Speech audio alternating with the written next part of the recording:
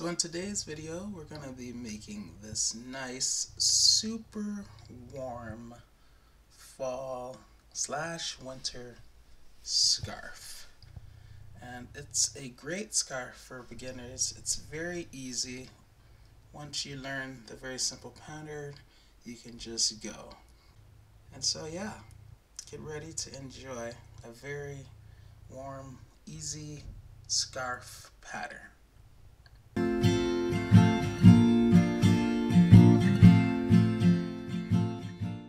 Things you will need include a pair of scissors, darning, weaving, tapestry needle, a size I USA crochet hook, okay, and then 2 of these Bernat pop balls or cakes. I love these. I got these off of Amazon. I will leave a link to them in the description, okay. Well, let's get started. Alright, so we're going to start out by chaining 23, but first we need to make the slip knot. So just remember to wrap it around your finger, switch, wrap it around. Now we're going to pull this over that and off our finger, like that. Pull up, grab our crochet hook, insert it into that loop, and then tighten. And now we can commence to chaining our 23 stitches. And let's just make them nice and consistent. 1, 2, 3, 4, 5, 6, 7, 8, 9, 10. You guys will notice as I crochet more and more chains, I adjust where my thumb is placed up to the crochet hook so that I'm gripping it, okay? And I lost count, so let's see. 1, 2, 3, 4, 5, 6, 7, 8, 9, 10, 11, okay? 12, 13, 14, 15, adjust. It gives me more control. 16, 17, 18, 19, adjust. 20, 3 more to go. 1, 2, and 3. Okay, so now I have my 23 chains. So these 23 chains represent how wide your scarf is going to be. Sometimes I'm in the mood for a nice wide and thick scarf, and so that is what I am planning for this scarf that we're making in today's video. Okay, so now we are going to insert our crochet hook into the 3rd chain from the hook. So here's the hook, 1, 2, 3. That's the 3rd chain from the hook, and we're going to put a double crochet in there. So we'll yarn over, enter that 3rd chain from the hook, and I like to get 2 loops. Yarn over, pull through to the front, 3 loops now. Yarn over, go through 2, 1, 2. Yarn over, go through 2, 1 and 2. All right, now for the rest of the chains, we're going to be putting essentially 2 double crochets in each chain, but it's going to be in the form of a decrease. So this is what's going to make the scarf nice and thick, because each chain will be getting 2 stitches, but because it's a decrease, ultimately it will only be getting 1 stitch. And I know that sounds super confusing, so just keep watching. Alright, so in preparation for the next double crochet, we're going to yarn over, as we always do, enter this next chain there, and I got the 2 loops there. I like to get 2 loops. You can just get 1 if you want. Yarn over, pull through to the front. Now I have my 3 loops like normal. Yarn over and go through 2, 1, 2. Alright, so now before we complete this double crochet, we're going to start another one in that same chain. So yarn over, enter the same chain, yarn over, pull through to the front. Now we have 4 loops. Yarn over, go through the first 2, 1, 2. Now we're back down to 3 loops, yarn over, go through all 3. 1, 2, 3. Okay, and essentially we put 2 stitches in that chain, but when you look at the top, there's only one top, which means technically there's only 1 stitch. So we got the thickness of 2 stitches in the one chain, but we did not increase because we decreased. So it's kind of like an increase and a decrease all in one stitch. Let's do another one. Yarn over, enter the next chain, and if ever you're wondering what the next chain is, just kind of pull up on the stitches that you just made so you can see where they're inserted. They're inserted in that chain right there. So that means that this right here, that's the next chain. So we'll insert our crochet hook, yarn over, pull through to the front, 3 loops, yarn over, go through 2, 1, 2.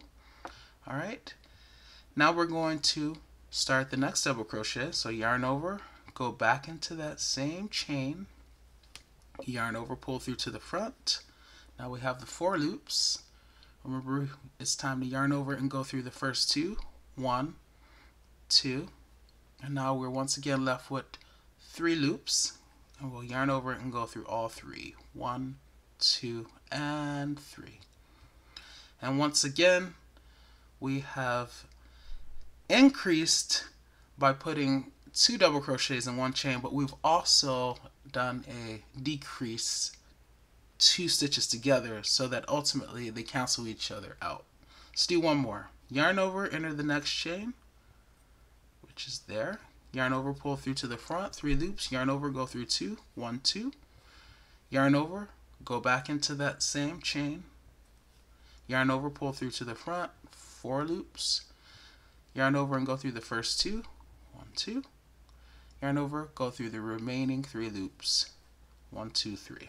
Okay, and so this is what it is looking like. So you're going to do that increase, decrease in every single chain, okay? And I'm going to meet you at this last chain. I will see you there. Okay, so we are down to that one last chain. So let me show you how to do this again. So we're going to yarn over, enter this last chain, and I like to get the 2 loops when I go through the chain. Yarn over, pull through to the front, 3 loops, yarn over, go through 2, 1, 2. And here's where the increase is kind of coming in, because I'm going to re-enter that same stitch to start another double crochet. So I'm going to leave these 2 loops on, leave them alone for now. Yarn over, re-enter that same chain. So that's the increase. Yarn over, pull through to the front, yarn over, go through 2, 1, 2, those first 2. And now here's the decrease, because we're yarning over and we're going to go through the remaining 3 loops. So it's like an increase, just kidding, immediate decrease, and so you have the thickness and fullness of 2 stitches being in 1 stitch, but because you crochet them together, the 2 DC together, or the double crochet 2 together, DC 2 together, you've decreased. And so ultimately you don't have an increase. You have the same number of stitches when you count the tops as you did the chains at the bottom. Okay, so like for instance, this top, that 1 stitch, which has 2 body parts, has the 1 chain down there. See, 1 chain, 1 chain, 1 chain, 1 top, 1 chain, 1 top, 1 chain, 1 top, 1 chain, 1 top, 1 chain, and so on. All right, so the way that we're going to start row 2 is going to be what we use to start every row from here on out. So pay close attention, you guys. So we're going to chain 2, 1 and 2. We're going to turn our work like that. And we're going to put a regular double crochet in this very first stitch. So the same stitch that we just crocheted 2 out of, that one right there, we're going to go right back in that top. So slice the icing off the top of the cake. Yarn over, pull through to the front. And this is the only time we're going to make a regular double crochet. Okay, so yarn over, go through 2, 1, 2. Yarn over, go through 2, 1, 2. basically what's happening is this chain 2 and that regular double crochet is kind of mimicking the increase decreases that we're doing in all the other stitches. So remember, at the beginning of every row from here on out, you'll chain the 2, turn your work, and then put a regular double crochet into that first stitch. And then for the rest of the stitches, they're going to be just like the ones that we were making before. So yarn over, enter the top of the stitch, yarn over, pull through to the front, yarn over, go through 2, put that to the side, yarn over, re-enter that same stitch, yarn over, pull through to the front, yarn over, go through the first 2 loops, 1, 2, and then yarn over, go through all 3 loops, and that's completing that decrease. So these 2 stitches, which is really only 1 because it only has 1 top there, go into that 1 stitch. And that's how you get that nice thickness. Yarn over, go through 2, yarn over, re-enter the stitch, yarn over, go through the first 2, yarn over, go through 3. Yarn over, next stitch. Enter it, yarn over, pull through to the front, yarn over, go through 2, leave it alone, yarn over, re-enter the stitch, yarn over, pull through to the front, yarn over, go through the first 2 loops, then yarn over, go through the 3 remaining. One more, yarn over, enter the next stitch, yarn over, pull through to the front, yarn over, go through the first 2, leave it alone, yarn over, re-enter the stitch, yarn over, pull through to the front, yarn over, go through the first 2, yarn over, go through the remaining 3. Okay? And so you'll continue doing that until you get down to the end, and I will meet you there. So we are now at our last stitch. Okay, so here it is right there. I have not crocheted into it yet. And then you'll notice that there is this chain 2 at that very end there. Okay, so we're not going to mess with that chain 2. That was the purpose of crocheting into that very first stitch there. Okay, so that took care of needing to try to crochet into that in chain 2. Okay, instead we're just going to crochet into this final stitch right there. Okay, so let's do it. You turn it to, I'll give you an aerial view. I turn it around, you see the 1 top right there. That's where we're going to enter. So yarn over into the stitch, slicing the icing off the top of the cake, as I like to say. Yarn over, pull through to the front, 3 loops, yarn over, go through 2, leave it alone, yarn over, re-enter that same stitch, yarn over, pull through to the front, yarn over, go through the first 2, and then yarn over, go through the remaining 3 loops. Okay, and now we're done with that row, row 2. So just to show you that I meant what I said when I said that every row from here on out will start the same, I'm just going to start it, and then I'm going to let you guys spread your wings and fly. So remember, you chain 2, 1, 2, and you turn your work, and then in that very same stitch, that very same first stitch, or technically from this way, that last stitch, and remember that is that 1 top that corresponds to those 2 bodies, right? Okay, we're going to re-enter, and this is the one and only time you're going to actually make a regular double crochet. So enter the top of the stitch, yarn over, go through 2, yarn over, go through 2. And now when it comes to the next stitch, it's back to the same old business as usual. Enter the stitch, yarn over, go through 2, leave it alone, yarn over, re-enter the stitch, yarn over, pull through to the front, yarn over, go through 2, yarn over, go through the remaining 3. One more. Yarn over, enter the stitch, yarn over, pull through to the front, yarn over, go through 2, leave it, yarn over, re-enter that same stitch, yarn over, pull through to the front, yarn over, go through the first 2, yarn over, go through the remaining 3. Okay, and so on. And then you just get this nice, thick, warm, and because we chained out 23 wide scarf. And so for reference, I'm going to crochet 105 rows. If you want yours shorter, then you can crochet fewer rows. If you want it longer, crochet more rows. But yeah, I'm going to crochet 105 rows. So once I get there, I will be back and we will finish off this nice fall warm scarf. See you there. I have my 105 rows, and as you can see, I remained consistent. I crocheted into that last stitch, and I did not try to crochet into that chain 2 on the end.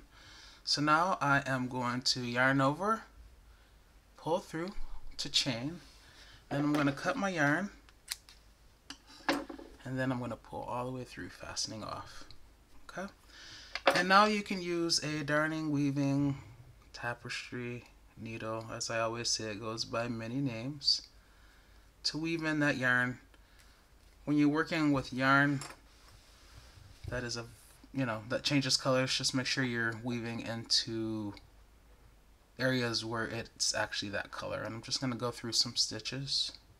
Okay. Doesn't need to be exact, like you don't need to enter exactly where I'm entering, just enter some stitches. And going in one direction, and you don't want to pull it too tight. If you do pull it tight, just be sure to kind of pull it back. And then going through slightly different areas in the other direction, like that. Once again, not pulling too tight, you don't want to distort your work, and then just cutting down. Okay, and then we can do the same thing with this other tail, just kind of going through some stitches. Sorry you guys can't see, but basically I'm going through some stitches in one direction, and then going back in the other direction in slightly different area. Okay, and then stretching it back out so that it's not distorted. It doesn't distort the shape of your scarf. Okay, and so now we have this beautiful, nice, wide, warm scarf. Let me zoom out a little bit so you guys can see it a little bit better. Okay, so yeah, isn't this just so beautiful? And I love how wide it is, super simple, but I love also how thick it is, because you're essentially putting 2 stitches in every stitch, but you're not increasing because you're decreasing at the end. So yeah, it's a wonderful scarf, a nice warm wintry and fall scarf. Okay, so this is a good project for beginners because you're repeating the same thing, and once you get the hang of it, you will really have the hang of it. And yeah, just crochet. Like I said, I did 105 rows. If you want yours longer, go farther. You don't need to worry about ending on an odd or even numbered row. Okay, and in next week's video, you guys, we are going to be adding some tassels onto the ends, or fringe is another name for them. Okay, so get your scarf made, and then look for next week's video where we'll be adding some tassels, aka fringe. That is going to be it for this video, but I'll see you in the next one. In the meantime, happy crocheting.